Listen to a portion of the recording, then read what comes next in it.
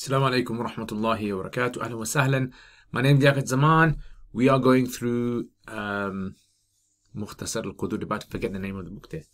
So I've been doing 89 lessons and I was just about to forget the name of the book that we are covering. So it's called Mukhtasar al-Qudoori. If you guys are not familiar with my channel, check out my channel. I make all sorts of videos on topics like Quran, Hadith, Fiqh, Arabic as well. I've got 17 lessons Arabic for those who are interested. Check out, details should be in the comments below, inshallah, or the description below. And let's start then. So, Babu Salat al-Musafir. Right, so Musafir, it means a traveler. Right, so someone who travels. Safara, Yusafir, Musafir. Safar is a journey, so travels, a journey. Ahkam is the rulings. Yataghayyar is to change. Ahkam is a jam of hukum. And then you've got Yaqsid al-Insan. Yaqsidu, it means to intend. Or yaqsidu. Mawdi'an, it means a location. It's from the word wada'a yada'u, location. Then you got maqsad or maqsid, which means the place that you're intending. And then you've got masiratu thalathati ayyam.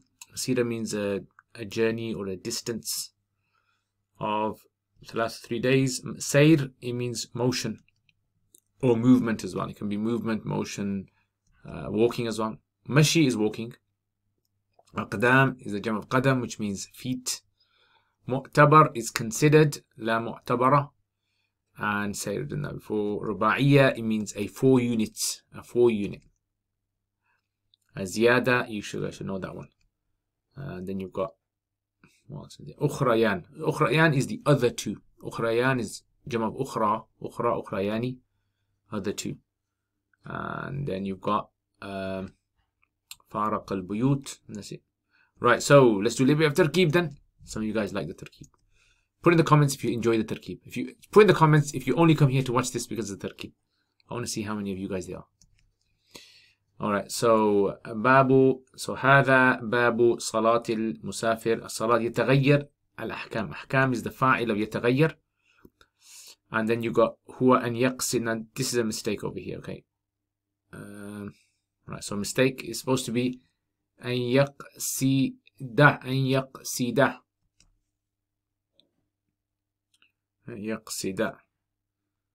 Okay, so الإنسان is a fa'il. موضعا is location. مفعول به. بين مضاف مضاف إليه ظرف. مسيرة 3 أيام مضاف إليه. مشي الأقدام. لا معتبر لا نفي الجنس. هذا يكون لا نفي الجنس. نفي جنس negating genus. فرض المسافر مضاف إليه مبتدا. عندنا is ظرف. في كل صلاة رباعية is the موصوف صفة. ركعتان is going to be the خبر. ولا تجوز زيادة is the فاعل. تجوز the فعل. and then قاعدة في الثانية مقدار التشهد مضاف إليه. عن فرضه. وكانت الأخريان. أخريان is the اسم of كانت. نافلة is the خبر. وإن لم يقعد في الثانية جار مجرور. Okay, and then you got بطلت صلاته is فعل فاعل. من خرج مسافر is حال. صلى ركعتين is مفعول به. إذا فارق البيوت المصر. Right, you guys should know that one. Right, so let's look at the masla now. So here, what we're going to be looking at is 3 masalas really. Well, it's two kind of masalas, but 3. The first is, okay, a musafir, when does a person become a musafir? So musafir, the only real rulings that really apply to a musafir are to do with prayer and to do with fasting. Right, so it's prayer and fasting. And the only thing that he's going to mention over here is about the prayer one. So let's say there's a guy, lives in Birmingham, not going to say what his name is, could be me, could be someone else. And this guy wants to decide to travel. Now he can travel as far as he wants, as long as it's not COVID, lockdown. So let's say he travels outside of a city 1 mile, some might travel 2 miles, might travel 10 miles. How far does a person have to go to be considered legally, according to Islam, according to Sharia, to be considered to be a musafir? That's the thing that we want to kind of figure out. So the rule basically according to the Hanafis is you have to travel a distance of, or intend to travel a distance of 3 days and 3 nights journey. Right, so 3 days and 3 nights. Now, 3 days, 3 nights, which equals 72 hours, right? So does that mean that the person has to actually continuously travel for 72 hours? Right. If you went to Google, 72-hour journey is like, oof. I mean, how long is that? It's probably, you're looking at 300 miles there. I don't know, Google it, put someone in the comments. So, no, it doesn't work like that. The way it works is like this. So, what you do basically, the Arabs, they used to travel from sunrise to Zawal. Right, so from sunrise to Zawal, when they used to go on a journey, they used to travel, and then after Zawal, Zohar time, they used to stop, have a break. And then they used to travel the next day, and then they used to travel the next day. Right, so that's what it means by 3 days and 3 nights. Meaning that it has to be a journey where you're on like a continuous journey, whether you're settled in a place or you're moving, but it has to be the duration of 3 nights, 3 days and 3 nights. Right, so sunrise. So that's the kind of thing that you look at. Now, that can be varying in the times of year as well, depending on what time sunrise is and so forth. So, I mean, in the UK, it kind of shifts. So, in winter, it's like about 4 hours between sunrise and Zawal. And in summer, it can be over 8 hours, right? So, 8 hours. So, 4 times 3 is 12. And then, like, yeah, and then if it's 8, then 8 times 3 is 8, 16, 24. Okay, so now where do we get this, like, where do we get this 48 hours from? That's the thing, isn't it? Interesting. Like, where do we get 48 hours from? Because it's not mentioned in the Hanafi early works. So as-safaru, so the journey, alladhi, which yataghayyar, changes with it, al-ahkam, the rulings of fasting and rulings of prayer. Huwa, is that a person intends mawdi'an, a location, bainahu, between him, i.e. Birmingham, وبين المقصد, and between the location, meaning the place that he's intended, مسيرة,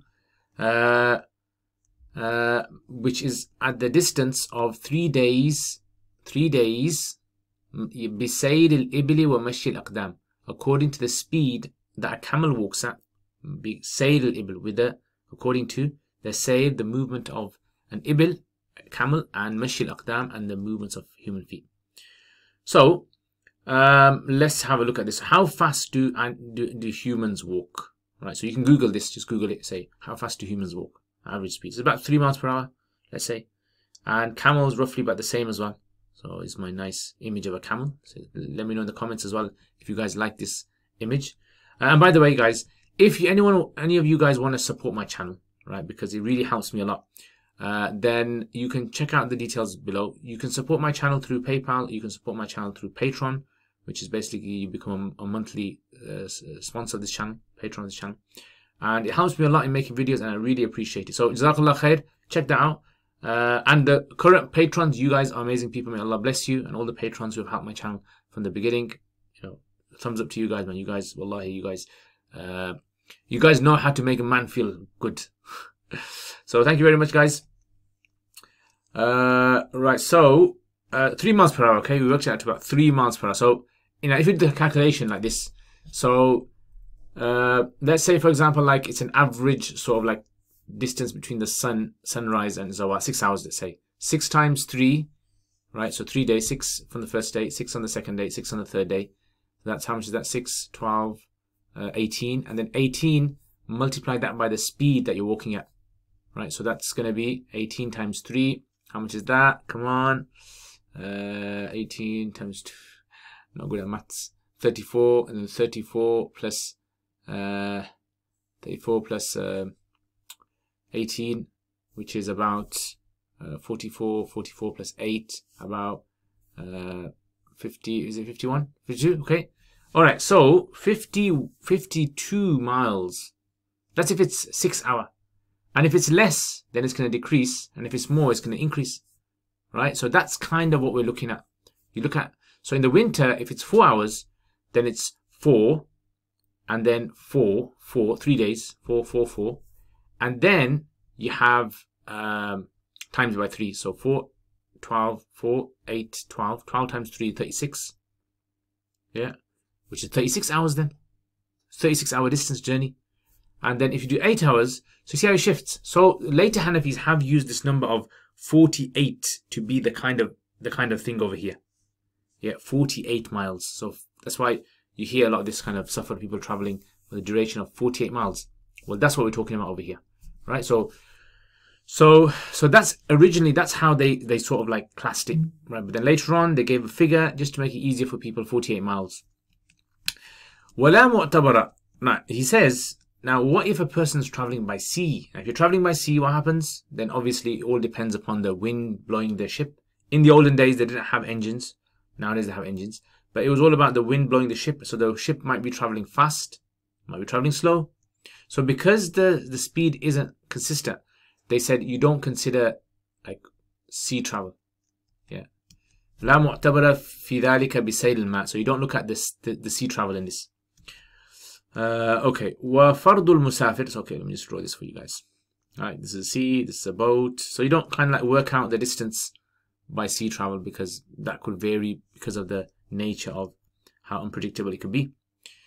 Right, وفرض المسافر, the next masla. فرض المسافر, the second ruling is that what happens in salat? What is the main change that occurs in salat? So the ahkam, the rulings, like I mentioned, there's two, in prayer and in fasting.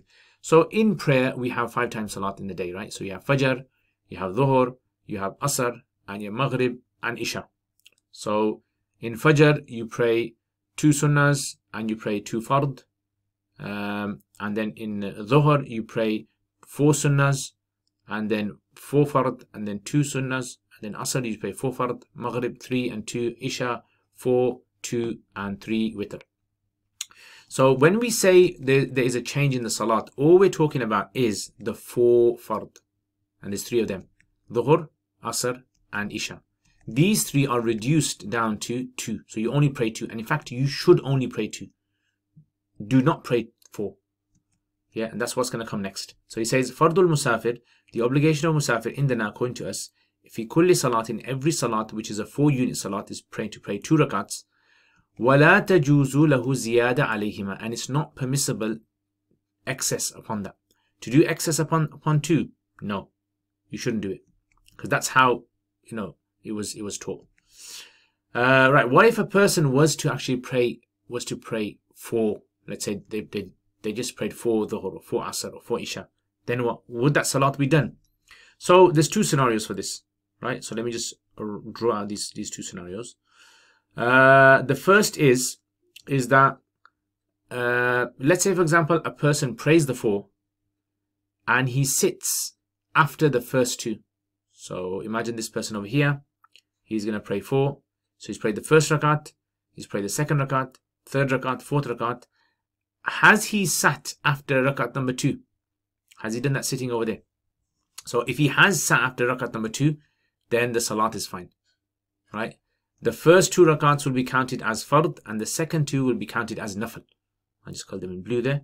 These 2 will be counted as nafl, right? Because he sat, and we say the last sitting in every fard is considered to be fard. It's necessary. So because 2 rakats are fard, the last sitting is after the first 2 rakats. And if you miss that, right, what's going to happen? The salat will become nullified. So he says, فَإِن صَلَّى أَرْبَعًا, if a person prays 4, وَقَدْ قَعَدَ, whilst he has sat, في الثانية, in the second rakat, مِقْدَارَ التَّشَهُدْ, for the duration of tashahud, أَجْزَأَتْهُ الرَّكَعَتَانِ, the 2 rakats would suffice him, عن فرضه, of his fard, وَكَانَتْ الْأُخْرَيَانِ, and the other 2, الْأُخْرَيَانِ, له, for him will be nafl. Okay, right, what if he doesn't sit for these? What if he doesn't sit for these then? So if he doesn't sit for these, then his salat will be nullified. In lam yaq'ud, if he does not sit fi thaniyati, in the second rakat, miqdar tashahud, for the duration of tashahud, fi rak'ataini, in the 2 rakats, yeah, meaning after the first 2 rakats, al-ulayayni, first 2, batalat salatuhu, his salat will become nullified. Simple as that. Right, so that's why the Hanafis say you're not supposed to pray 4, because if you miss that first sitting, right, your salat is done. You have to repeat your salat all over again. No one wants that. Now, put in the comments if this has ever happened to you. Did you know that according to Hanafis, you're only supposed to pray 2 in the fard? Now, in all the other salats, you pray the normal amount. Like, if you pray the sunnahs, you pray 4 before dhuhr. It's just the fard that is reduced. Alright, final, last masala. وَمَنْ خَرَجَ مُسَافِرًا صَلَّ رَكَعَتَيْنِ. When a person leaves their home as a musafir, they start to pray the 2 rakats, meaning they take the dispensation of 2 rakats, إِذَا فَارَقَ بُيُوتَ الْمِصْرِ, as soon as they separate, leave the houses in the suburbs, the outer limits of the houses. So houses, like in them days, they used to have the last houses in the city were like the end of the city, and that's it. Then you get like wilderness and deserts and farms and things like that. So in other words, let me just draw it for you here. So over here, what he's basically saying is, you don't start your safar whilst you're in your city. So let's say I've intended from my house to go on a journey to London. I'm not going to start being a musafir from when I leave my house. I'm going to start when I leave the limits of the city. Okay, that's what he's basically saying. Right, so that's the limits of the city. After this, the limits of the city, he can start praying 2 rakats of dhuhr now. But before this, if he hasn't left, no. That's what he's saying. Now, what are the limits of the city in today's times, you're probably asking? That is something which needs to be discussed by scholars, and that's something which I usually discuss in more advanced Hanafi books. There you have it, basically. So that's what he's saying, that this is how you pray. There you go. So these are the 3 masala that we covered today. Hope you guys benefit from these. If you have any sort of questions or anything to do with this, please let me know. Put it in the comments below. And also, thank you very much, my patrons, for all your support. Really appreciate all the kind work that you guys do to be able to help me with my projects, with my, with the work that I love a lot. And yeah, and sadaqah jariyah for all you guys. Take care, inshallah. Remember your du'as. And if you haven't hit the subscribe button, hit the subscribe button, hit the bell button, and share it with all your contacts. Assalamu alaikum wa rahmatullahi wa barakatuh. Jazakumullah khair, guys, for all of your support. Without your support, I wouldn't have been able to produce the videos that I've put up on my YouTube channel. And there is so much more that I really want to do. And without the support of you guys who are patrons, generously supporting this channel, I've been able to get myself a camera, which, as you guys can see, the quality of this camera, mic system, software. I've been able to hire an editor.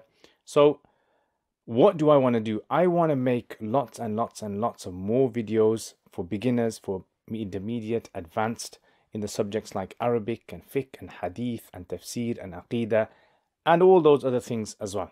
And for this to happen, again, this channel needs support. So if you guys want to become patrons and support this channel, then check out the link below. Also, if you do become patrons, you'll have access to videos that I don't put up on my normal YouTube channel.